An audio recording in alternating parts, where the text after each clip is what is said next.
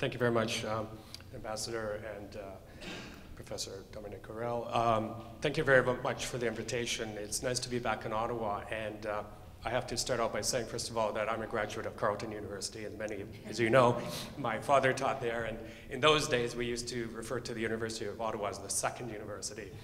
But you know, with institutions like the Chair of Ukrainian Studies being here, it's nice to see the stature of the university of this institution really rise up, and by extension of that, the city of Ottawa and the province too, and the country. So congratulations, and many familiar faces from the Ukrainian community, many of which I know have worked hard to build the Chair of Ukrainian Studies.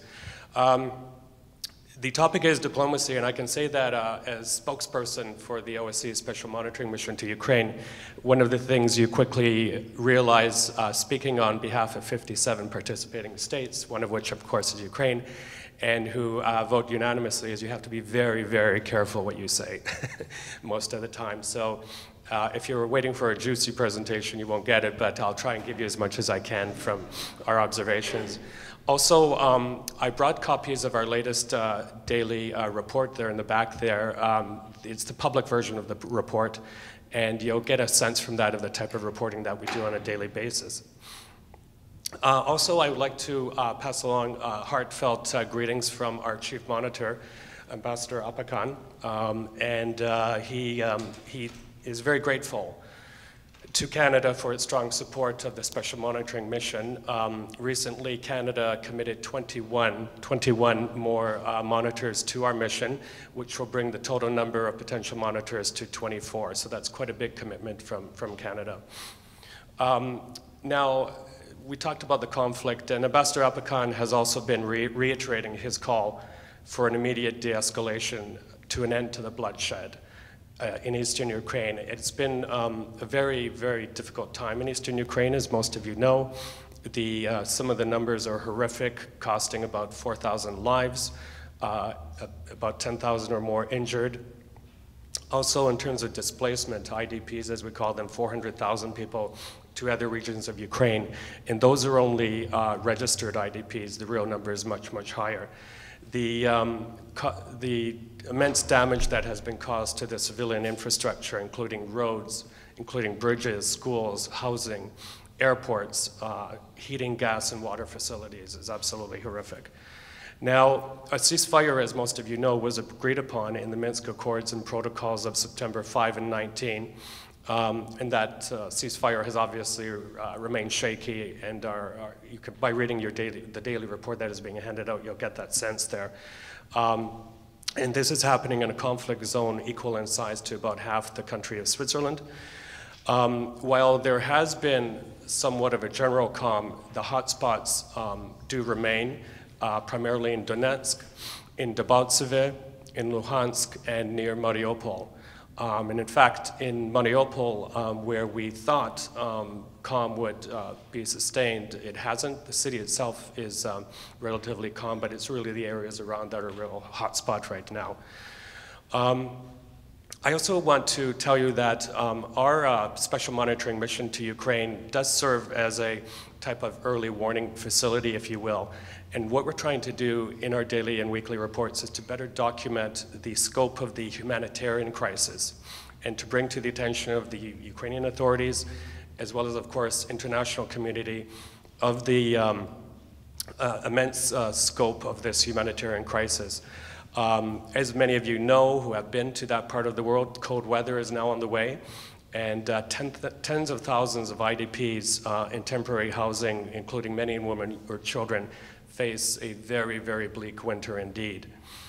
Then there are those who have stayed in places like Donetsk and Luhansk and who have been weeks without proper shelter, heating, and running water. The city of Luhansk, for example, half of the population has fled. Those that have stayed behind, about 200,000, I believe, have been weeks without electricity, running water, and gas. So, and the damage to infrastructure there is very, very bad.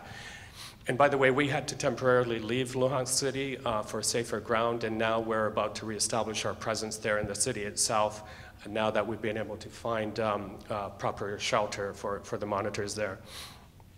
And also the mission, as well as me on a personal basis, we think often of the residents in villages like Rasipnoye or Petropavlivka.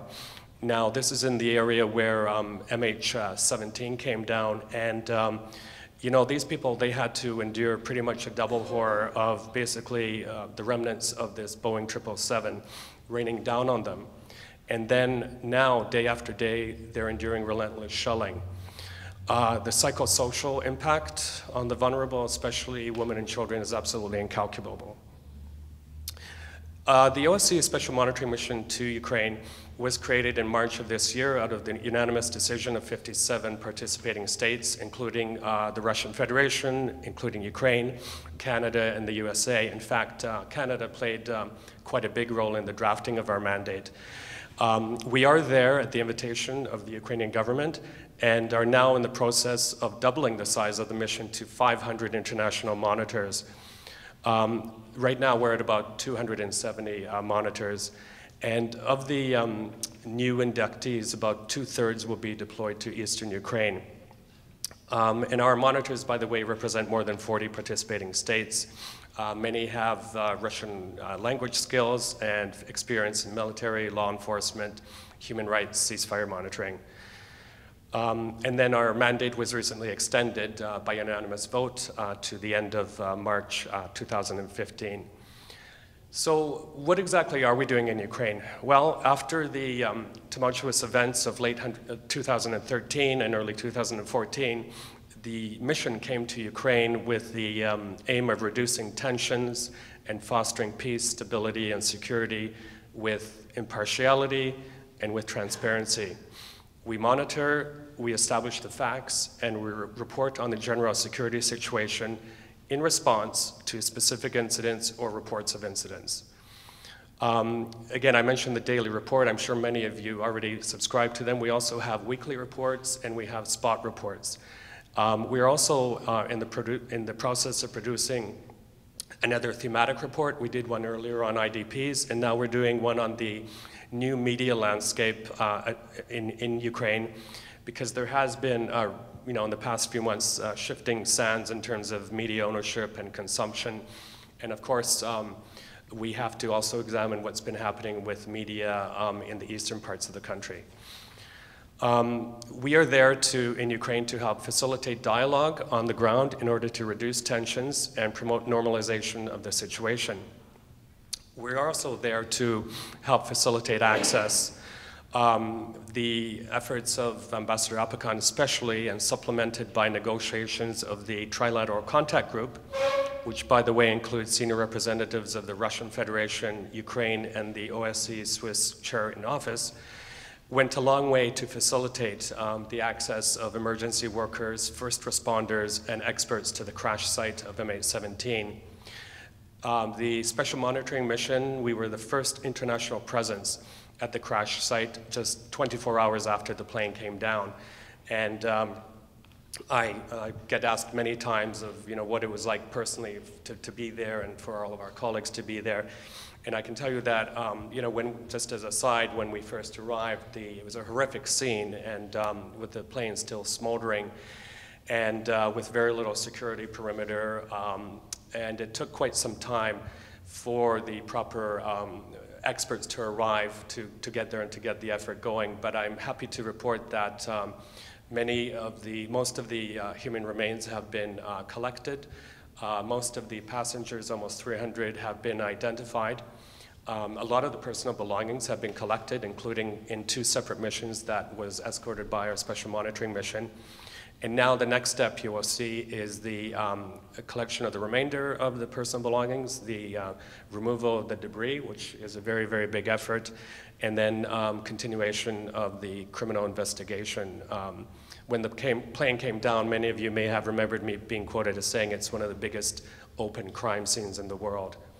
And just to wrap that part of it up, for me personally, it was especially an unbelievable type of hit, if you will, because not only of my Ukrainian roots, but also many of you know I've lived in Malaysia for quite some time. I have many friends there.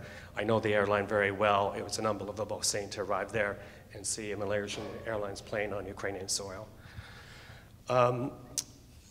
Anyway, going back to the general situation, we also, going back to our facilitation of access and dialogue, we also play quite a big role in facilitation of dialogue in cities like Odessa. We convene roundtables there regularly to bring together members of civil society, journalists, law enforcement, and others in order to help maintain peace and stability. And this is especially important, of course, after the events there of May. Recently, our ability to monitor the general security situation in Ukraine was enhanced by the arrival of a fleet of unmanned aerial vehicles, also known as drones. These are provided by a company in Austria called Schiebel, and they're equipped actually with a very high-tech camera manufactured here in Canada. They are going to be based in near Mariupol, and with a range of about 100 kilometers, they have the potential to monitor all the way up to the border with Russia, as well as quite deep into the conflict zone. Through the generous assistance of member states such as Canada, we're now in the process of growing our fleet of armored vehicles in eastern Ukraine from about 17 to 90. And this is very, very crucial. I talked about earlier about the expansion of the mission. We're unable to expand the mission in eastern Ukraine unless we have these armored vehicles. They're crucial to our operations on the ground there.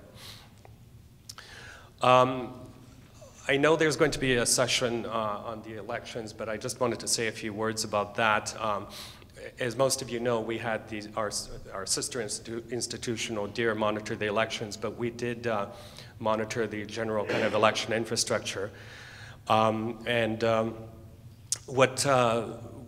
ODIHR fielded this year was one of its biggest missions with about 800 long-term and short-term observers. The election was conducted with only minor irregularities, and for sure it marked an important step forward in Ukraine's aspirations to consolidate democratic elections in line with its international commitments. We can report that in most parts of the country, election day proceeded calmly with few disturbances. Misuse of administrative resources was not named by ODIHR as an issue of major concern, unlike, of course, in previous elections. However, of course, out of 32 polling stations in Luhansk and Donetsk, only 17 were fully or partially operational. And of course, in the conflict zone itself, no voting took place. There were very many positive points that the International Election Observation Mission under ODIHR can highlight from the process, including an impartial and efficient Central Election Commission, CVK, an amply contested election that offered voters real choice, and general respect for fundamental freedoms. It's also, of course, important to remind everyone that the election was held in very unusual circumstances during the times of a crisis when the political and security environment is not what one would expect at the moment. Now, also, I mentioned media earlier, but there were also concerns raised during the election about media coverage coverage by outlets, by mainstream outlets that are owned or controlled by political or corporate interests. So to wrap up, in terms of the way forward, what, of course, we don't want to see happen in the eastern part of the Ukraine is this frozen conflict, or the creation of a frozen conflict, which drags on, costs more lives, and disrupts more livelihoods.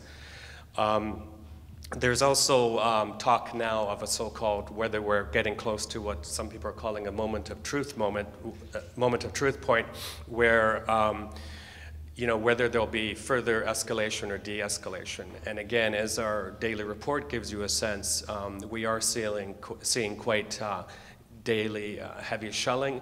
And one thing we are not seeing is the removal of heavy military equipment from either side, which of course was one of the provisions of the Minsk protocols.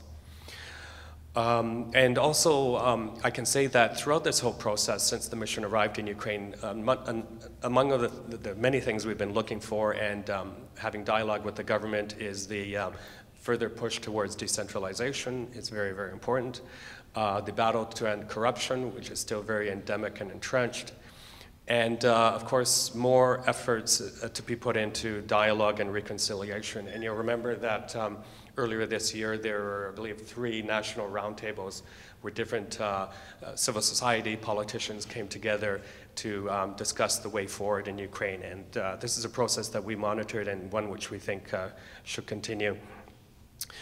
Very finally, you talked about diplomatic successes, and I just wanted to highlight again the efforts of the so-called Trilateral Contact Group. Again, this is a unique kind of formation that involves senior representatives from the Russian Federation, the Ukrainian side, our Swiss chair in office, and we help them facilitate the dialogue with the rebel side. The Trilateral Contact Group operates under a concept of silent diplomacy, so it's a closed-door kind of discussion, and it continues to this day. I think they're planning another session in the next few days. But that Trilateral Contact Group actually was in session at around the exact time the Malaysian Airlines plane came down, and I can tell you that they played a very, very big role in terms of establishing our access to get there 24 hours later. So there are some diplomatic successes in groups like that. Thank you.